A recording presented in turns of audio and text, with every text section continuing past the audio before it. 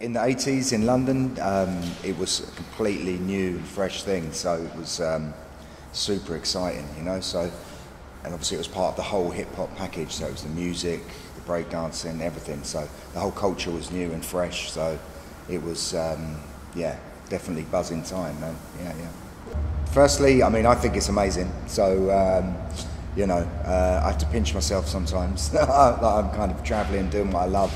Because, you know, when I started it was just seen as vandalism, you know, it wasn't accepted at all. So it has moved on so much now, you know, it's the biggest art form on the planet. So the pros are obviously the diversity now,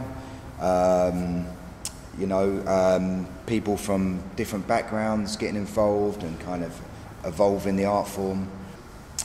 The cons, I think it's just pros, really.